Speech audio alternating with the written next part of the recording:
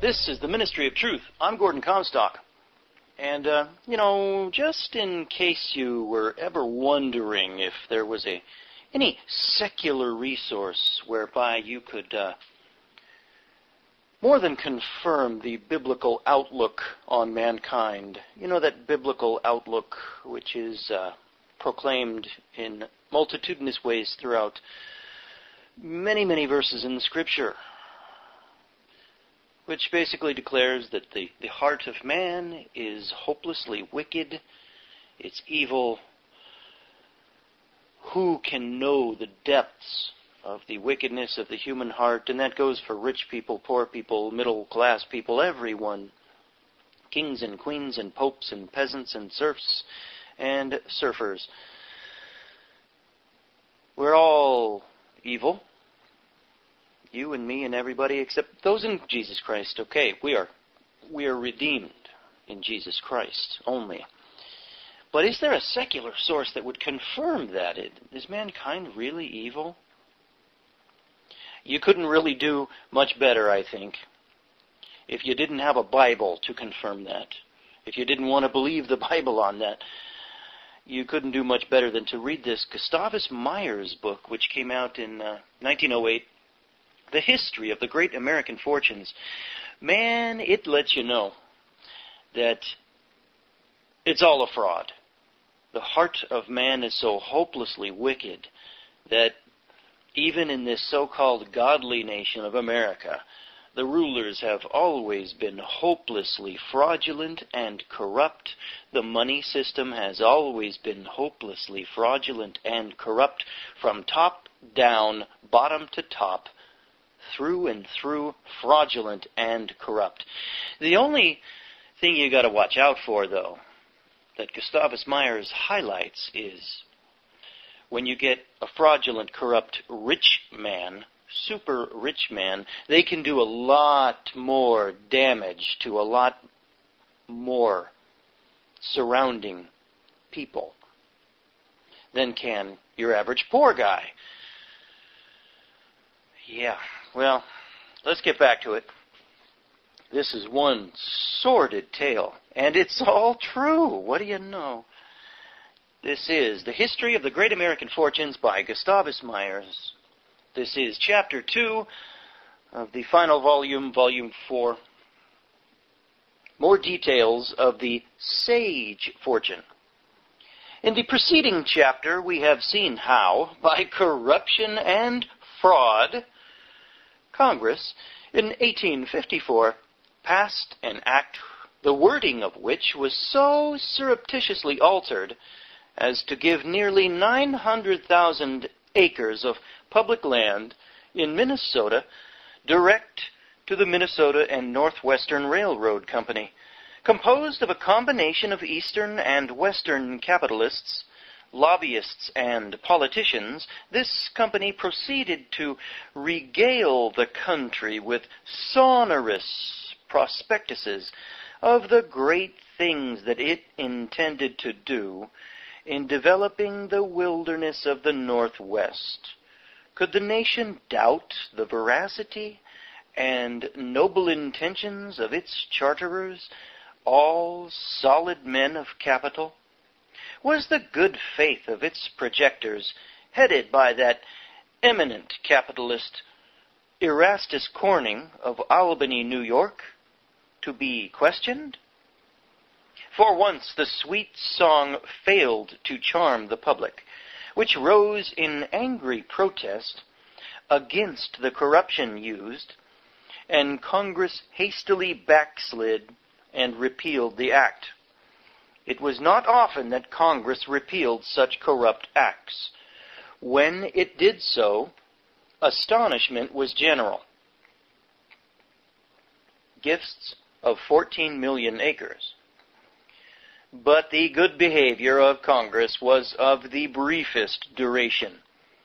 A mere ebullition of serving duty as something with which to blind the nation. The milling of land grant bills went on busily. The repealing of that one particular act produced an effect which distracted public attention and which allowed the unscrutinized passage of many other acts. Among these were measures giving 6 millions of acres of public lands, eventually to expand into 14 millions in all, to the territory of Minnesota, parentheses, soon to become a state, in parentheses, for the benefit of railroad corporations. The proprieties of the usual form of procedure were now scrupulously observed. The details were donated to the individual states to be granted by them to railroad companies. Congress had learned its lesson of the necessity of sticking to outward forms. Henceforth, in the case of state grants, the bribery had to be duly done, part at Washington and part at various state capitals. During the session of 1857, a modest little bill went gurgling through, tranquilly making the rounds of the committees and becoming a law. At that precise time, many another act was being dragged out to daylight as having been passed by bribery. But this especial bill wended its way unobtrusively, entirely shielded from the searching blaze of publicity. It was an act incorporating the Minnesota and Pacific Railway Company to build a line from St. Paul to St. Anthony's Falls, now the city of Minneapolis, and authorizing various extensions in different directions. The second part of the program was as successfully accomplished as the first. The Minnesota legislature was applied to for the wherewithal to carry this enterprising project into execution, and most generously did it respond. Sundry legislative acts gave to the railroad company a grant of 10 sections to the mile, 640 acres to the section, the title to successive grants to vest in the company as fast as every 20 miles were completed. But these were not the only benefactions. In dulcet appeals, the company informed the citizens of the state that it needed cash also. Many of these aforesaid citizens, hardy pioneers with a rough way of looking at affairs, were not overcome with emotion at reading these tender appeals. They thought that the land grant was quite enough of an encouragement. But the Minnesota legislature, quote, during the corrupt administration of Governor Sibley, unquote, as contemporary writers in Minnesota put it, was of an extremely susceptible nature, incapable of refusing a request. An act was passed authorizing a $5 million issue of bonds called the, quote, Minnesota State Railroad Bonds, unquote, to be handed over to the railroad companies in that state. Not all of this amount was issued. The total sum turned over to the railroad companies under this special act was about $2,750,000. Large additional sums of money were then contributed by counties and municipalities, and a quote-unquote smart business was done in persuading farmers and merchants to invest their money in the railroad. Whose mastermind was behind all of this? Russell Sage's.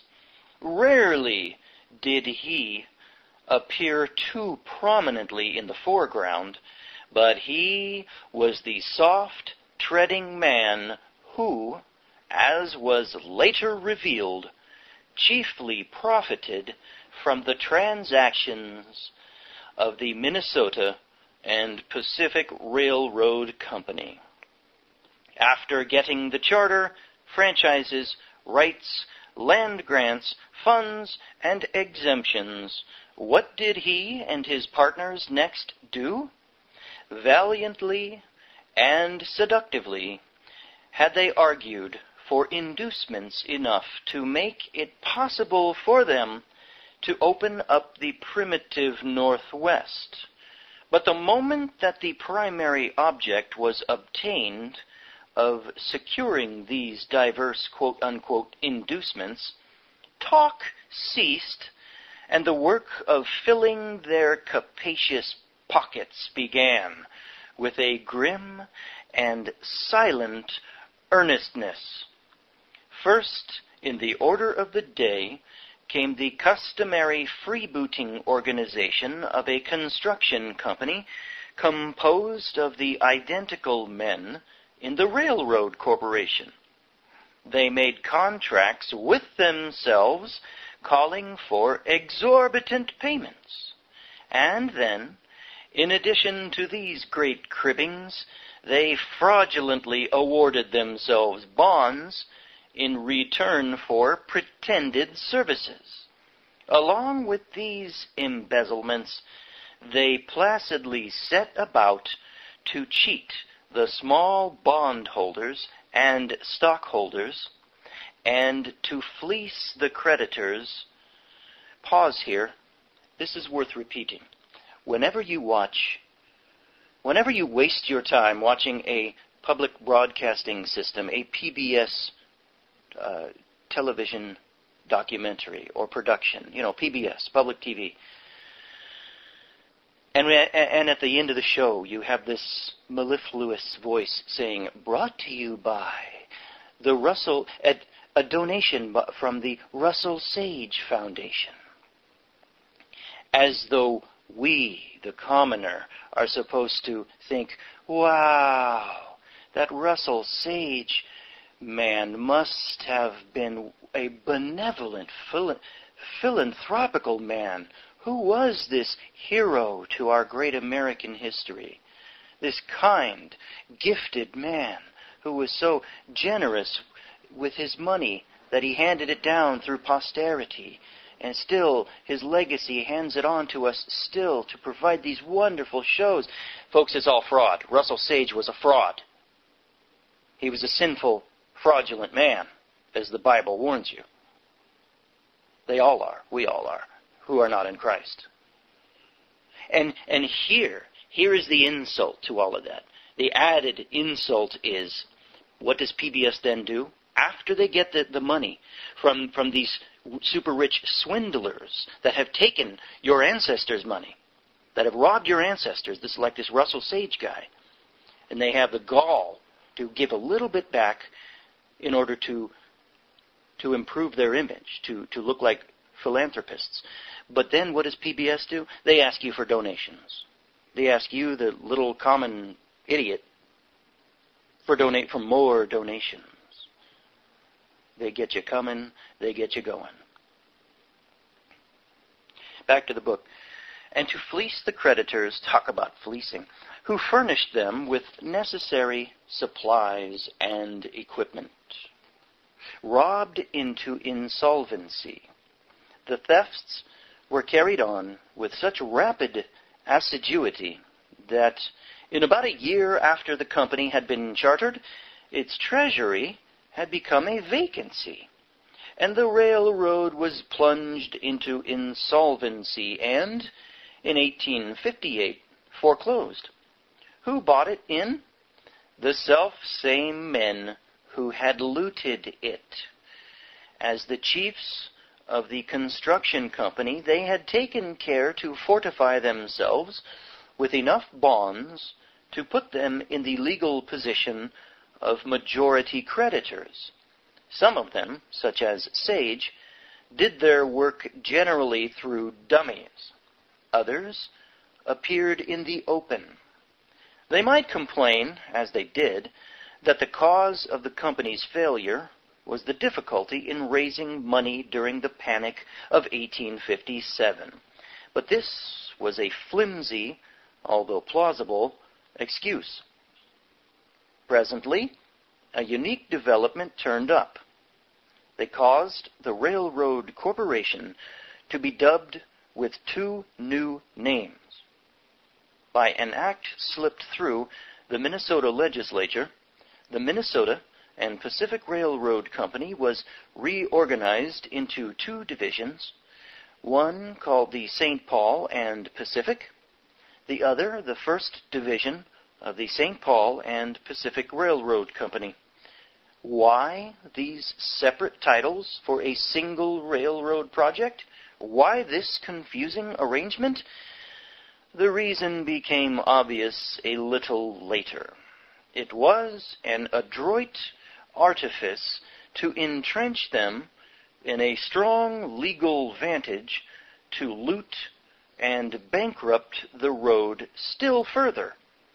The same coterie, in reality, directed both companies, and as constructors of a railroad which they themselves directed, they could hand over to themselves bonds making them unassailable creditors of the whole line.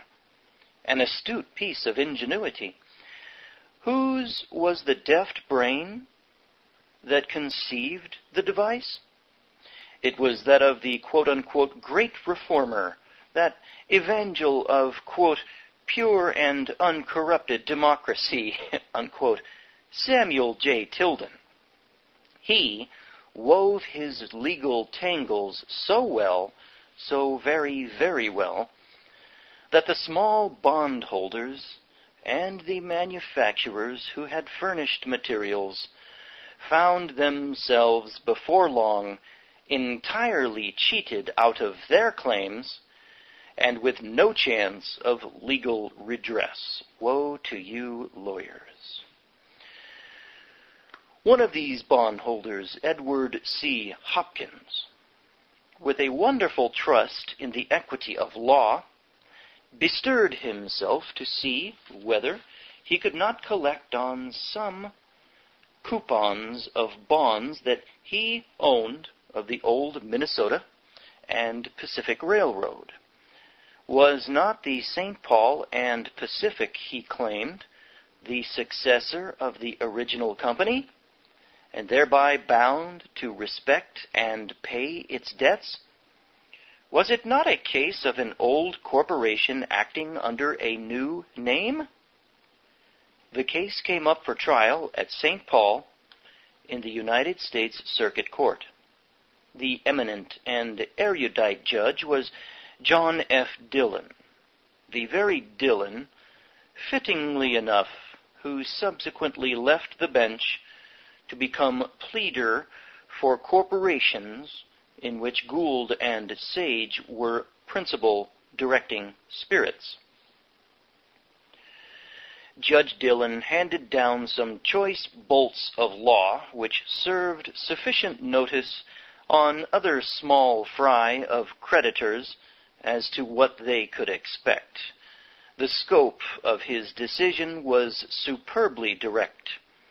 He held that when the legislature of Minnesota changed the name of the company in 1862, it created an entirely new corporation which could not be held responsible for the debts of the old. Hopkins' suit was ejected from the court, and both he and the other creditors were left to ponder in unbroken leisure upon the mysterious beauties of the law. But if the company had a new name, or rather two new names, it retained all of the franchises, privileges, and immunities of the old corporation. So ran the decision. From its debts it was relieved. In all its assets and possessions it was secured. There was the great and important point. Names were but a serviceable mask under cover of which the quote-unquote insiders could defraud the lesser capitalists. To note the plaintive squeaks of these outraged victims was a lesson of itself. They were only too eager to share in the fruits of the bribing of public bodies. the wrestling of public resources and the general despoliation of a whole people. Their fine moral instincts were quickened only when they were defrauded. And then their virtuous indignation was unbounded. Huge subsidies stolen. While the projectors were cheating out this crowd of dupes, what they were doing with the huge subsidies that they had received in one form or another, with which to build the railroad. The money had certainly vanished. Where? Little of railroad construction was there to show for the alleged expenditure, except some 100 miles of graded prairie. Even the short stretch of 10 miles of main line from St. Paul to Minnesota had not been put into operation by 1862 as required by law. Why not? The rapidity with which such fortunes as Sage's were being amassed was the answer. The money was stolen. When the professional corruptors who had looted this railroad had originally applied to Congress and to Minnesota for gifts of land and money, they had represented themselves as capitalists having, quote, ample resources, unquote, with which to carry on the project. All that they needed, was their plea, was state encouragement in some form, because, quote, the undertaking was so expensive, unquote. After they had robbed the railroad into bankruptcy, a special committee of the Minnesota Senate began to investigate their antecedents and methods. It reported, quote, the sequel demonstrated that the companies had no cash capital at command, and scarcely credit sufficient to ensure prompt location of their lines of road, unquote. The committee went on. So far as your committee can discover, the companies, since the passages of the loan amendment, have not furnished $1 of capital to aid in carrying on their gigantic enterprise. They have sold and hypothecated large portions of these bonds at a ruinous discount. They have paid extravagant salaries to incompetent or inefficient officers, with the exception of about 50 of well-built superstructure, incomplete, fragmentary, and disjointed portions of grading, costing on the average less than $3,000 per mile, are all that these companies can show in return for the munificent issue of bonds made to them by the state. A vivid picture this gives of the original, quote, constructive ability, unquote, of the capitalists, an ability conspicuously displayed in perpetrating the most enormous frauds. But where in the United States was it not likewise so? The successive events now following in the history of this company are dryly incorporated in the records of the case of John S. Kennedy and Company versus the St. Paul and Pacific Railroad Company, including the First Division, the Northern Pacific Railroad Company, Russell Sage, Samuel J. Tilden, et al. Although the full details are not by any means spread out in these records, some authentic particulars can, at any rate, be gleaned.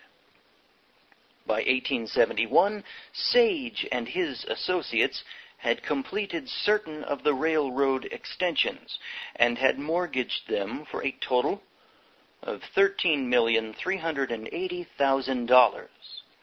Nearly all of this money had been advanced by banking houses in Holland, but 60 miles of main line were still in an uncompleted state, and the people of the state were getting dangerously curious to know why.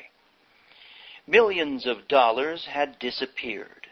All of the gifts in land and money made to the company had been sunk thus far in building only some disconnected and semi-worthless sections of the projected railroad. The directors had to make a move. They did so by evolving a new scheme for bleeding the too eager and credulous Holland capitalists. Dutch capitalists swindled. And this is what they did.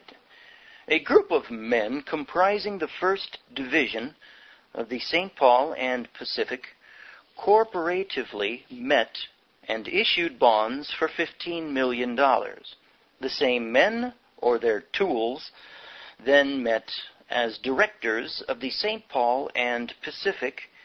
It is hard to keep these fine distinctions in mind, and they mortgaged the rights, franchises, and property, including the land grants, to the 1st Division for 99 years. Then the 1st Division Corporation, as construction company, bound itself to complete the railroad extensions before March 1st, 1873, on which date, by a recent legislative enactment, the land grant was to be forfeited in case the extensions were not built. The terms of the mortgage were explicit and enticing. The whole of the $15 million was to be applied to building the extensions. On the strength of this agreement, about $8 million more was raised in Holland in 1871.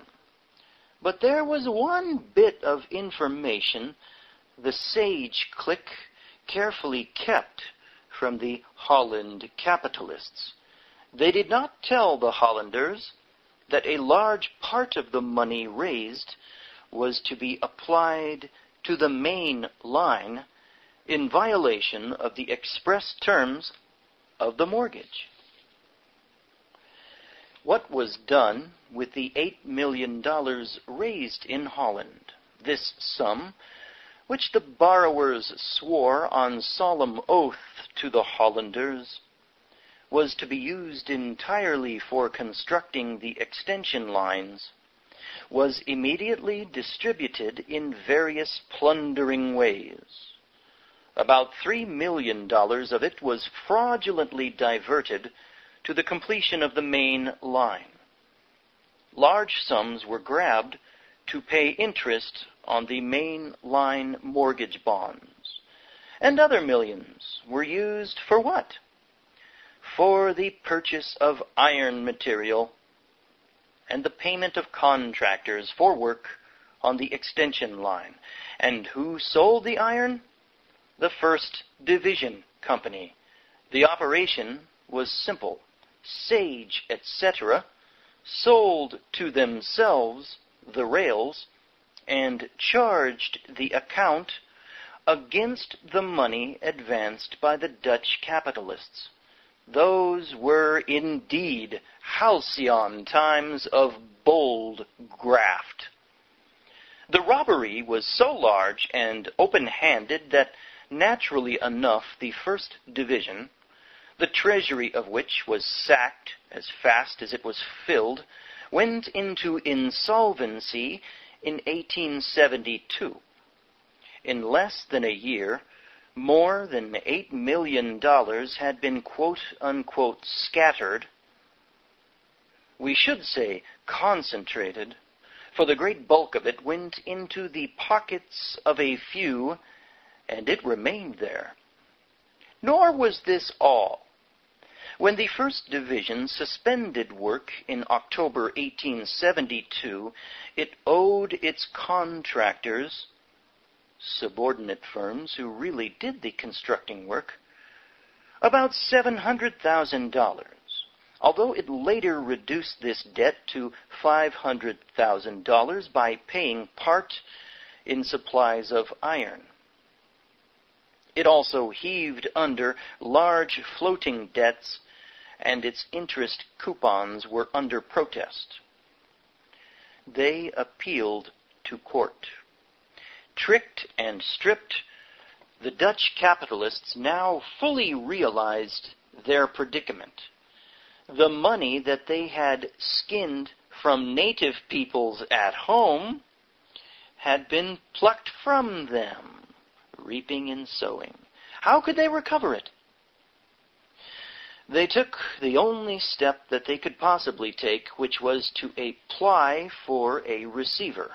Hence the suit brought by John S. Kennedy and Company, acting for them and for other bondholders. In cold legal phraseology, they set forth their plaint. They had been lied to and defrauded.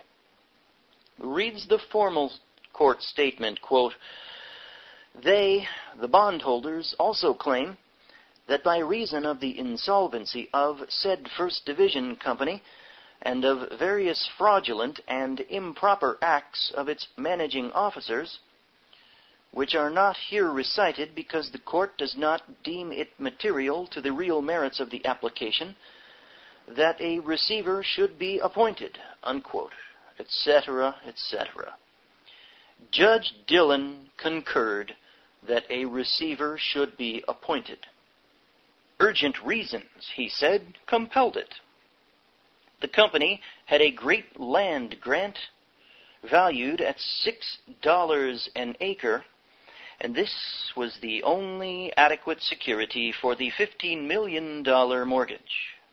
But if it happened that these lands, or a large part of them, were to be forfeited, if certain extensions were not completed by a certain time, it was imperative, Dillon said, to save that land grant, and as the directors of the road admitted that there was no money in the treasury, it was to the best interests of the bondholders to have a receiver appointed. The receiver would have authority to complete the extensions. Dillon, thereupon, on September 1st, 1875, appointed one Jesse P. Farley as receiver. The next developments were revealed in the second suit of John S. Kennedy and Company against the St. Paul and Pacific Railroad. Farley, it seems, made a great ado about the constructing work he was doing, but as a matter of fact, he spent only about $100,000 in the work of constructing and repair.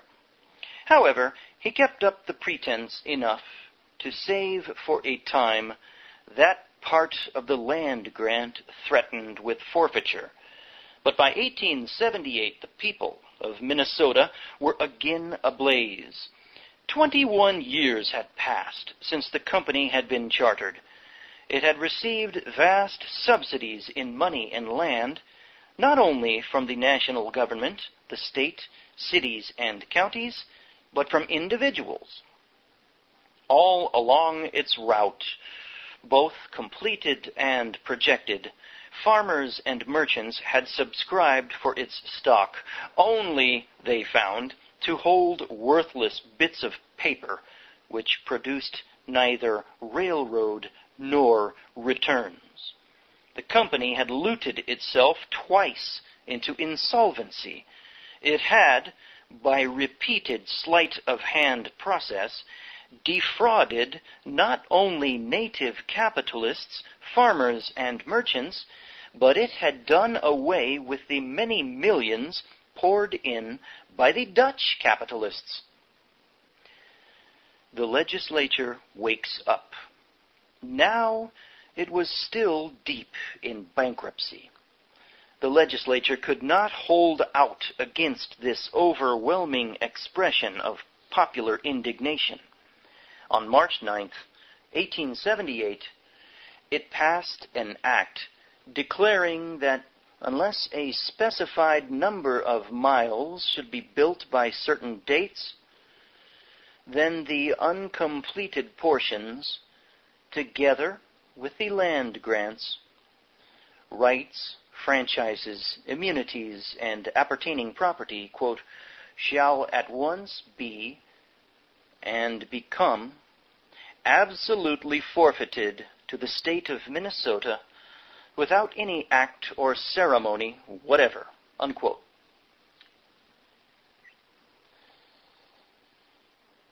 All right, we're going to take a break here, and you'll hear me again in a few minutes. Hang on there. Okay, we're back, continuing with Chapter 2 of Volume 4 of the History of the Great American Fortunes by Gustavus Myers from 1908. It was a drastic law, and some action had to be taken at once if the state was to be thwarted. Who would furnish the money necessary to build the uncompleted sections and thus prevent the forfeiture of franchises and land grants?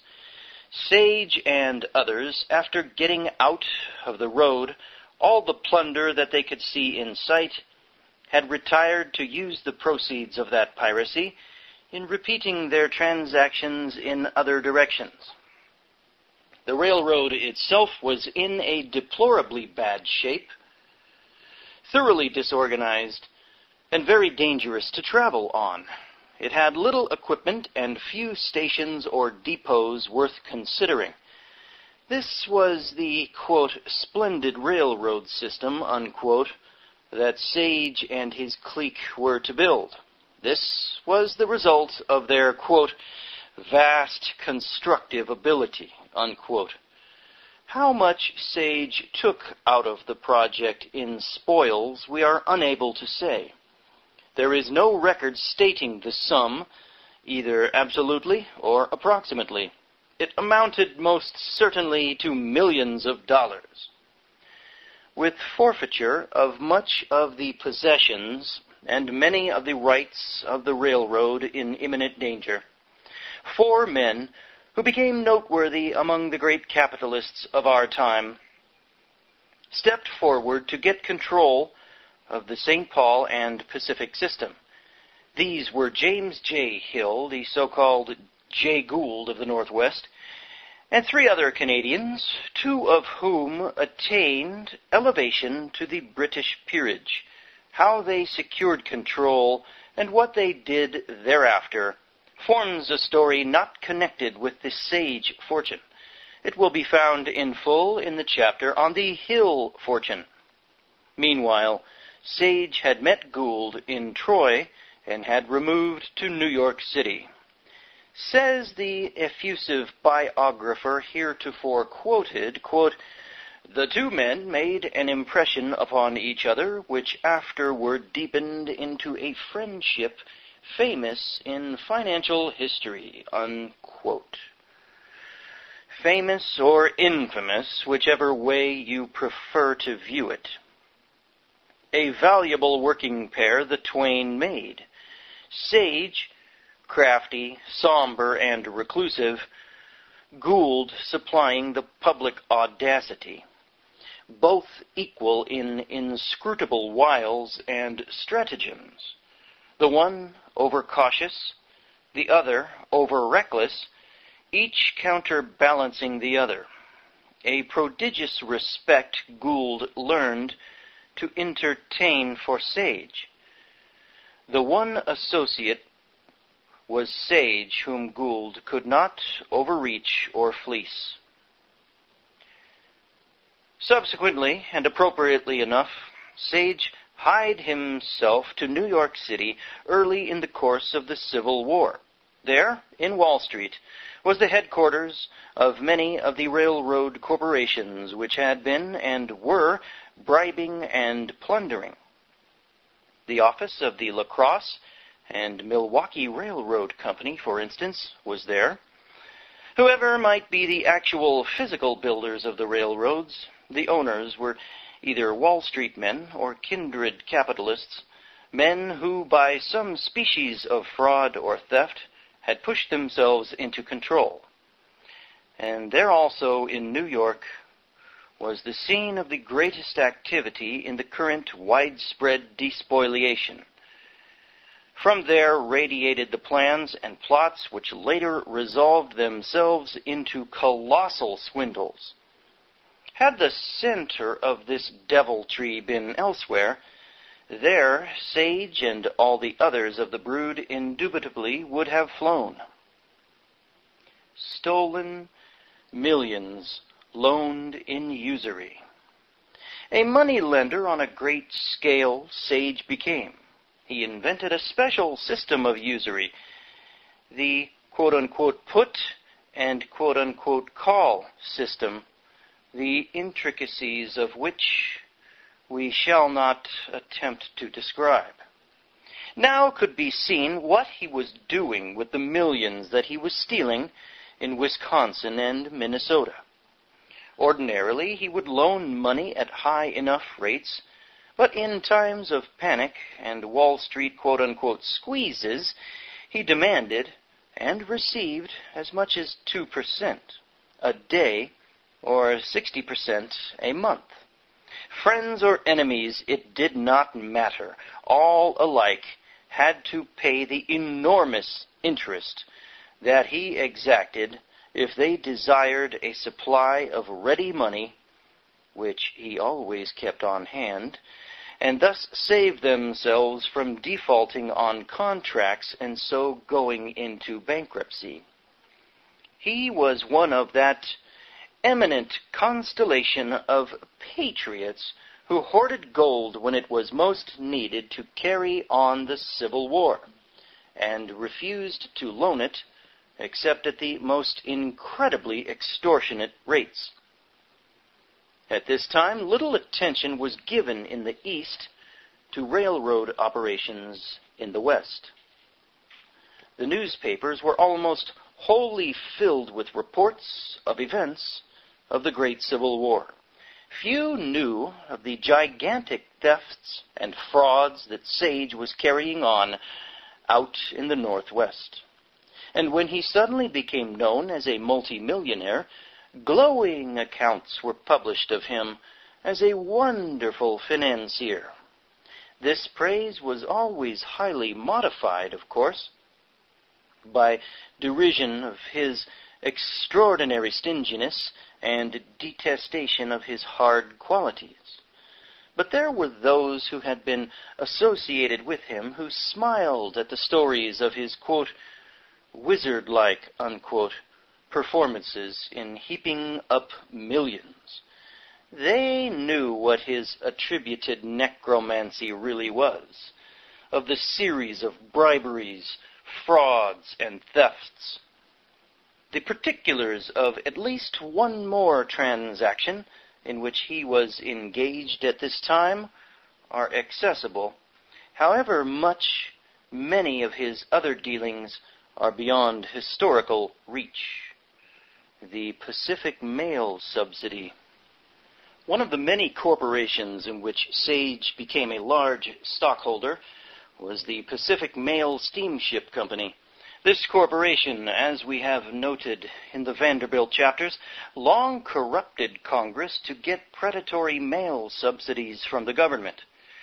By an additional act passed by Congress on February 17, 1865, it received another heavy government subsidy for carrying the mails between San Francisco and Asia via Honolulu. The booty was so rich that different factions of capitalists continually fought one another to get control of the company's treasury. We find from lawsuit records that in 1867, that fine, old, massively respectable banking firm of Brown Brothers and Company was one of the heaviest stockholders. In its own name and acting for authorizing parties, it held 77,839 shares of a total of the Pacific Mail Steamship Company's 200,000 shares of capital stock. Like the firm of Phelps, Dodge and Company, the banking firm of Brown Brothers and Company was preeminently reputed, as it has been since, to be one of the, quote, old-fashioned firms of strict integrity, unquote. To be sure, it officially knew nothing of the subsidy bribing incessantly going on. Owners of enterprises must cultivate ignorance of such embarrassing details. And could it be, as William Swinton, a noted writer, charged in a pamphlet that the, quote, eminently respectable, unquote, Alexander Brown and his associates were, in our modern phraseology, grafting on the very company in which they were stockholders? Swinton charged that they held a controlling lien which amounted to ownership on boiler, iron, and other factories which supplied the equipment of the Pacific Mail Steamship Company's line. A faction in December 1867 was seeking hard to dislodge them, and they were successfully fighting back. A pretty mess it made in the courts. Finding that Congress was as ever in the bargaining mood, the owners of this line opened fresh negotiations and, with such brilliant success, that another act was passed in 1872 granting an additional mail subsidy of $500,000 a year for 10 years. The subsidy plunder was now so much larger than before that the contest for its possession, or rather its handling, precipitated a still more violent row among its users. With some ulterior end in view, Legrand Lockwood, one of its stockholders, publicly charged that bribery had been used to get the act through Congress. Lockwood was certainly not prompted by moral motives. He had been a large beneficiary of the Credit Mobilier swindle. The House of Representatives took on a look of pained and injured surprise, bristled up with indignation, and on February 20th, 1873, ordered the Ways and Means Committee to investigate. Congress did not, of course, expect that the investigation would really disclose any damaging facts. It was sanguinely anticipated that the inquiry could easily be diverted to harmless channels. But the testimony given shattered these blithe expectations. $1 million in bribes. The committee was not elated at the testimony. It found itself compelled to report that, quote, a sum of nearly $1 million appears to have been dispersed in some sort of connection with the passage of the act, unquote, and, quote, that the results of the evidence are that $565,000 was paid out to lobbyists. The disposition of the remaining $335,000 remains in doubt upon the evidence presented, unquote. Russell Sage was president of the Pacific Mail Steamship Company at this time. He was hailed up to testify, which he did with a very aggrieved air.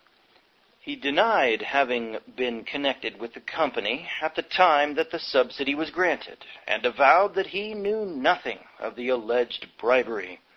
If we are to accept his word that he was not concerned in the bribery, a doubtful acceptation, since in other matters he was a proved perjurer, then what he probably had done was to wait until after the $5 million subsidy had been granted, and then had manipulated matters to get in control himself.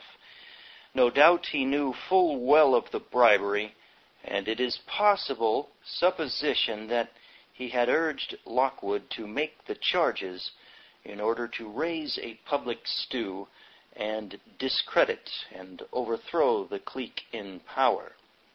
At all events, whatever the ins and outs, there was the Pacific Mail Steamship Company with its large subsidies obtained by bribery, and Sage the head of it all in 1873.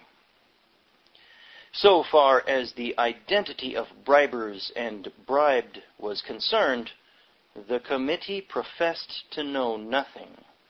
One lobbyist, Richard L. Irwin, testified that he had paid out $750,000 to quote-unquote other persons, but who those persons were, the committee said that it did not know. It had, quote, exhausted every resource, unquote, in trying to find out, but in vain. As usual, it was the, quote, unregulated lobby, unquote, which was to be blamed and which should be purged. So much for Sage's career, up to the time when he and Gould conjoined in the Union Pacific manipulation and other transactions. What they and other capitalists associated with them did in these operations will now be related. And that will be related in the next chapter. This has been Chapter 2 of Volume 4 of the History of the Great American Fortunes by Gustavus Myers. Information you are not supposed to know in modern America. It would destroy completely the mythology of the God Bless America scam, the God-breathed America scam, the whole mythology of the founding quote-unquote fathers, and that we are a Christian nation. That whole ruse, that elaborate ruse, would come crashing down in pieces if every American was aware of this Gustavus Myers book and what was in it. This is the Ministry of Truth. I'm Gordon Comstock, over and out.